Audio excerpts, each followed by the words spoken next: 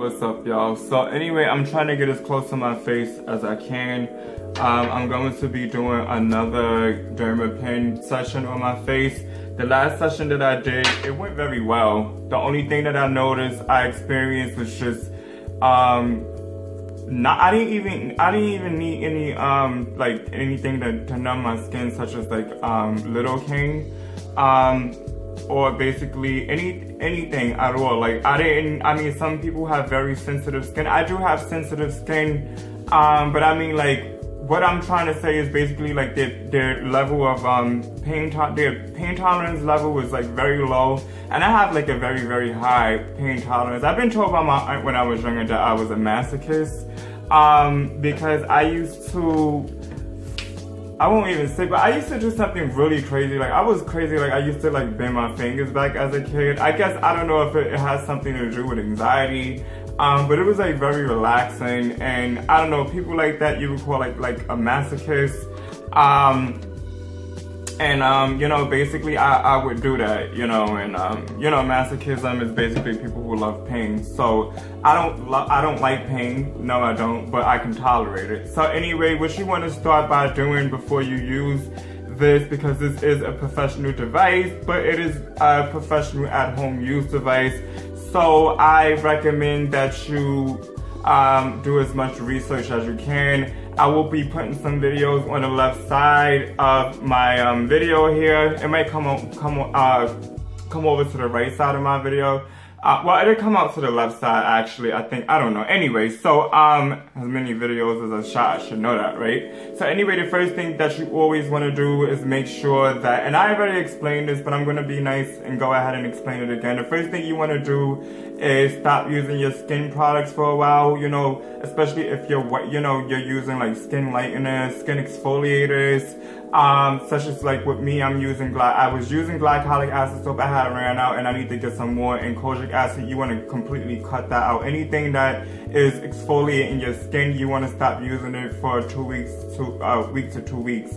There are some products that you can use. I forgot what they're called, but actually they're to get your skin pre-started, so that when you go ahead and use the Derma Pen or microderma roller, which I find the Derma Pen much more effective because it's on par with fractional laser surgery, which is much more effective and efficient, and it gives you like a quicker healing time. You know, like the healing time is very quick, and you won't experience, like, it's more for people with ethnic skin. The Derma Pen is that is because it won't cause anything like hyperpigmentation or hypopigmentation, which hypopigmentation means is like extreme lightening of the skin in certain areas, which I have some hypopigmentation on my hand, which is crazy. So anyway, the first thing you want to do is always wash your face. Well, the first thing is what you want to do is what I just said. Second thing you want to do after that is just wash your face before you go ahead and do a session.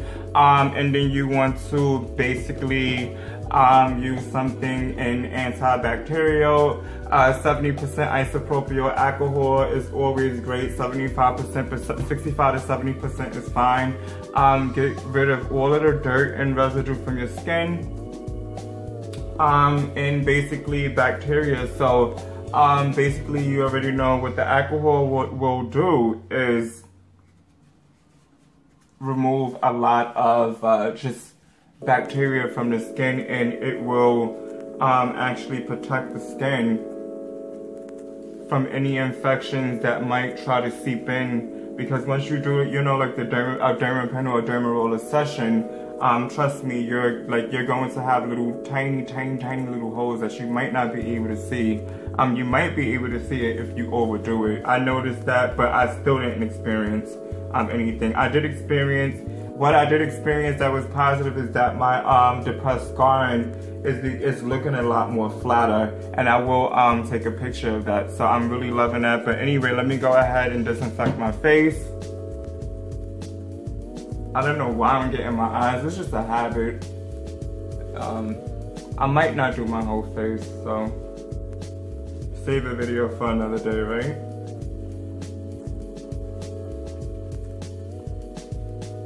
So, I'll be right back, because this time on my thing is just killing me. what some professionals, because there's a lot of professionals that you know, they recommend that you can do it at home. Some don't, you know, they wouldn't suggest that you do it unless, you know, because a lot of people don't know what they're doing, is to actually basically, how can I say this? I forgot what I was just about to say, but anyway, okay, so yeah, that's what I was about to say. Some recommend that you use hyaluronic acid, or, you know, you can use like hyaluronic acid mixed with vitamin C serum. Oz Naturals make one of the best hyaluronic acids and vitamin C serums. The reason why that is you want to use that is because hyaluronic acid contains you know, some collagen proteins in it. Basically, what am I talking about? Actually, hyaluronic acid is contained in collagen, and it is basically a molecule in it. If I'm wrong, you know, I can't really. My mind is like really like, I'm tired right now. But it's actually within the basically biological structure of collagen. And as I explained what collagen was before, when you lose collagen, your skin tends to become wrinkled, it tends to become saggy, it tends to, basically you will get depressed scarring. The more trauma bad trauma that is caused to your skin, because this is, you know, using a derma roller or a derma pen on your skin is causing trauma as well. But this is a positive kind of trauma. And the negative kind of trauma is actually coming from like scars and stuff like that. So the positive trauma basically is actually, what it does is actually help to stimulate what you already have in your body, you know, underneath the dermis and epidermis layer of your skin, okay, which is collagen. So it basically causes trauma. I was gonna say blunt trauma, that's not blunt trauma. Blunt trauma is basically having a freaking, what do you call it? So anyway, if you was to get hit in the chest really hard, I remember my contusion. So anyway, let's get this thing started. I'm gonna go ahead and put some more alcohol in my hand. Okay, just to make sure that I kill off any more germs. That's what I also meant to say, is to kill off any germs. And to get rid of some extra dirt and oil. You can't really see it, but on camera focus. I hate this stupid camera. Anyway, so the choice that most traces products, and I just said that already. Hyaluronic acid, something you can use. I've seen like some professionals use water as well. You want something that will help the derma roller to glide smoothly on your face. You don't want any friction. You know, I mean, because these are needles. They're going to be piercing your skin, and as you move along, the needles can actually tear your skin. Like, I mean, if you, let's like say for example, this is the needle. If you go ahead and don't have anything to help with, you know, helping to, what I was exactly just saying, helping the needles to move around, you know, to, I'll be right back. I don't know if you all heard that, but for some, I don't know, like my mom just came out the kitchen. She made some lasagna last week. You know, like leftovers are the best. And I don't know if you just heard that, but something fell in my kitchen. Like the top that was on the lasagna bowl fell off of the bowl. I don't know how that is. It sound like, I don't know, it fell. Listen. Anyway, unexplainable. But you want something to lubricate your face, grandma. If you're haunting me, girl, you better leave me alone. Go with Jesus. Can't wait to be with him too, because I swear this world is almost over. But anyway, let me stop. You want something to lubricate your face, because as I was just getting ready to say, as soon as the needles pierce the skin, and your face is not well lubricated, they can actually drag and tear into the skin. It's just like basically taking a needle or a little tiny knife and just slashing your skin. So not that bad. I'm making it seem like it's that bad. It's not that bad. Just like little tiny baby kitten claws is what I would say. Just, you know, scratching your face if you don't lubricate. Why am I getting my eyes? Lubricate your face well. So let me go ahead and wipe off this oil from my hands, because I don't want this on my derma roller. You know, anything that could cause bacteria. Okay, so don't touch anything, you know, unless you have lotion on your hand or something. But when you have like a lot of oil or something on your hand and you go ahead and touch something, you will basically get some bacteria that will grow in that item that you touch. So I'm trying to wipe off as much of this oil as I can, but that's as much as I can get. So I'm using 2 millimeters, as you can see, if you can see. Where is this thing here? Come on.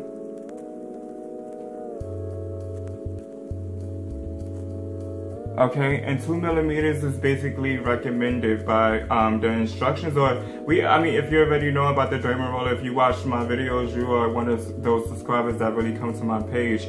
2 millimeters is actually used for scarring, so I'm gonna go ahead and get this side first. And what you actually want to do is just start. This is not at a high speed that I want.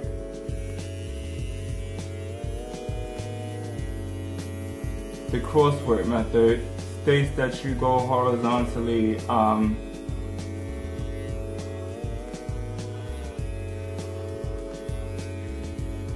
go horizontal, okay?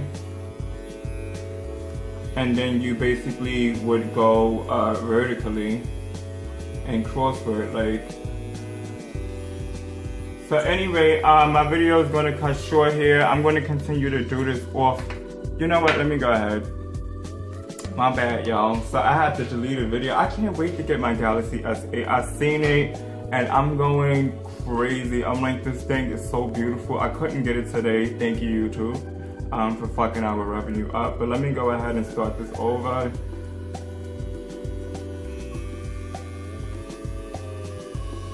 The faster it is, the better, the less painful. Let me try to get a good angle here. Let me try to get some good lighting in here. I'm so sorry, like, I'm not a professional, like, I am, yeah, I mean, with taking videos, I know how to edit and everything, but it's not like I have a cameraman. Most of us YouTubers don't have a cameraman, you know, so, big and small.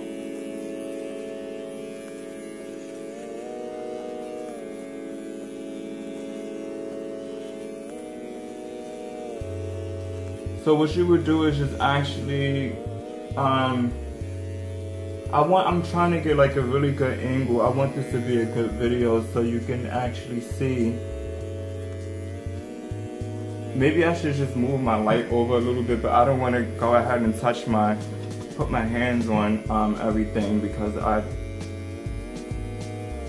your pores, but your skin is going to be a little bit open, and that can lead to infection. So as you can notice, you're supposed to hold your skin taut. What taut actually means is to tighten. And that will actually help the needle to glide across your skin in a more even and a more even way. And as I say, I have a high tolerance of pain. I know some of you say that this looks scary, but it's not scary. Like, the first time that I actually did this, you can notice that the skin is looking a little sunburnt. Yes, some black people can get, have skin that appears sunburnt as well. It's just basically a very, very, scarlet red type looking color, and this is actually what you want. So anyway, what I was going to say is, like, the first time I used this, you don't want to get like the bony areas. I don't know why I'm going across my bony areas with the 2 millimeters, but you want to go ahead. So let me stop getting the bony areas there.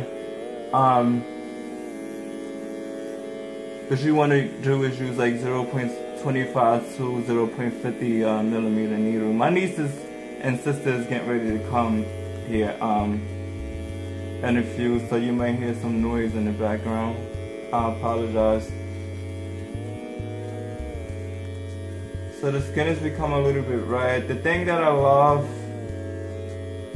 about the Derma Pen is that you don't experience any shedding of the blood. There's like no blood drawn of whatsoever. You'll notice it in the needle.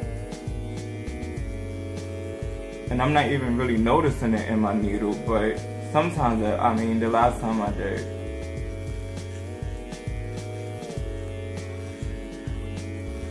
So I'm gonna go ahead and get the rest of this because I don't wanna make this video for too long.